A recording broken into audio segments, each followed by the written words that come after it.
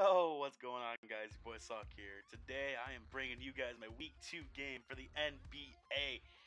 I am extremely cold as just after playing this, as my hands were shaking. It was a great game. I think you guys should leave a like before you even see it. It is that good. If you guys are wondering what the hell I'm bringing, make sure you check out yesterday's team builder. And if you want to see what a hat's bringing, aka my opponent this week, his link would be the first link down in the description below. So make sure to check him out and to see what the hell he brought, because he uploads his team builder and game in one. So all you really have to do is kind of watch his side, then watch my game, and you can kind of understand kind of the plays we were making. So, looking at his team, I see no Heatran. I see no Celesteela. I see Gliscor having a field day. I see Ash Greninja getting 1 kill and then pressuring his entire team. So I chose to, I think I let off the Gliscor. Nope, I let off the Greninja. As with this, I am able to get a safe U-turn off because I am Scarf, as he does lead out with Hitmontop. Seeing this, I'm going to guess he's probably going to want to go... I wasn't really sure what he's going to do. Maybe he was going to like Mach Punch or something, so I was just fine with getting a little bit of chip damage off as he uses Fake Out.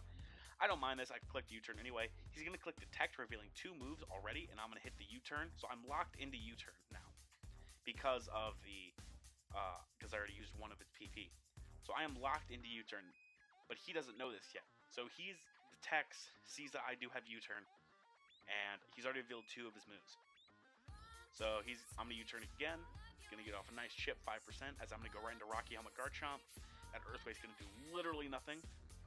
As on this detect turn, I clicked Earth Power, predicting him to want to switch out into maybe something to the likes of Lantern, because that would take me on extremely well.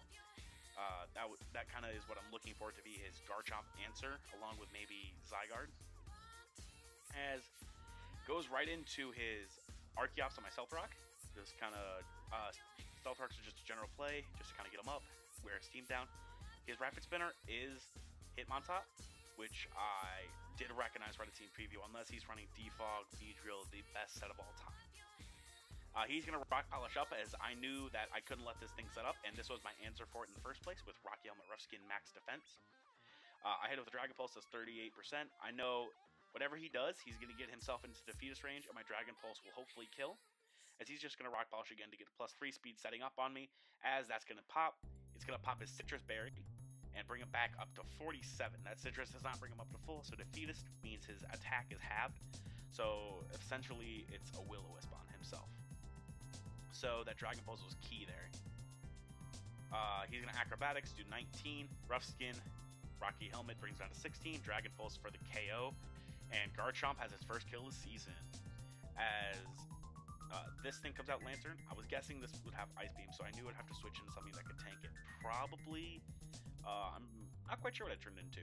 Oh, I went into the Boost. I went into Nihilego on the Ice Beam.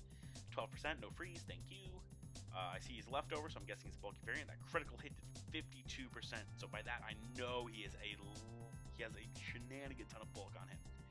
As he Volt Switches, getting on out of there, which is really nice for me because I can still keep my Scarf intact. Tech Support comes on in, as I'm going to go right out into my Gliscor as he Zen Headbutts.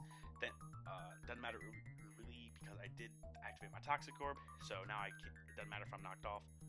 He goes right into Hitmontop, as I believe I taunted him because I didn't want the Virizion going for a setup, because I was 1 point higher than a Jolly or Timid Virizion.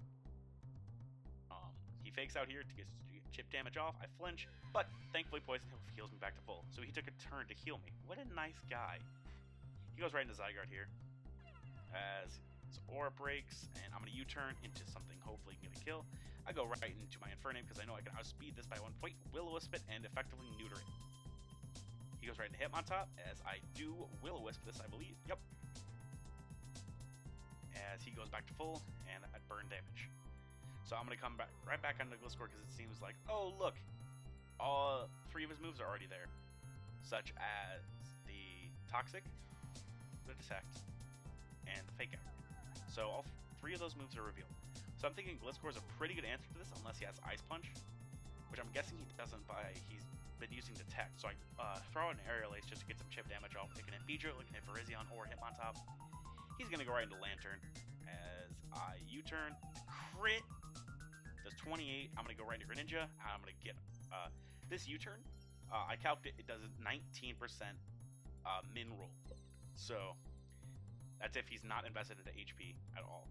So I U-turn here, get my kill. All of a sudden, I am Battle Bond Greninja. As boom, Ice Setting has reached its true power. Nihilego comes in as I switch in. He's Scarfed, and that Leaf Blade doesn't kill me. And goodbye Virizion on a crit Sludge Wave. So he's already down 3-0. And I still have a couple mons in the back. I still have a full Reunic list in the back. Greninja's looking pretty nice as Ash form already. It's looking really nice here as my Nihilego's already at +1 special attack and Scarfed. I'm fearing this right away, the Mega Beedrill, so I'm going to go right into my answer for it, which is Rocky Helmet Garchomp. He U-turns, does 36, so I know he's very, very much invested into attack. Just not, even if he already has 150 in it. Rough Skin Rocky Helmet damage adds up. He goes right now to Hitmontop. And I believe, I'm not quite sure what I did on this turn actually. Oh, I go to Gliscor on a fake out. Thankfully, it doesn't do enough for me to really care. It's just kind of a wasted turn. He goes right into his Zygarde. It's like, as I aerial ace this, I knew when he brought this in, he was going to go for game. So I knew I had to click U-turn here. I clicked the cancel button 4 or 5 different times, continuously clicking U-turn, cancel, U-turn, cancel, U-turn, cancel. Because I damn well knew that he was just going to straight set up here. As he Dragon Dance, I was fearing my life. Okay, I clicked U-turn. We're good. I go right out into my Ash Greninja.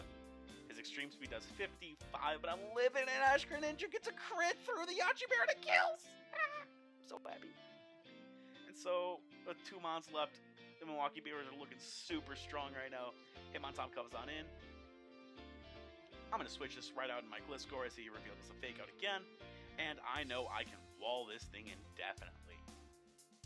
Because I aerial ace here, does 39%, he earthquakes and reveals it.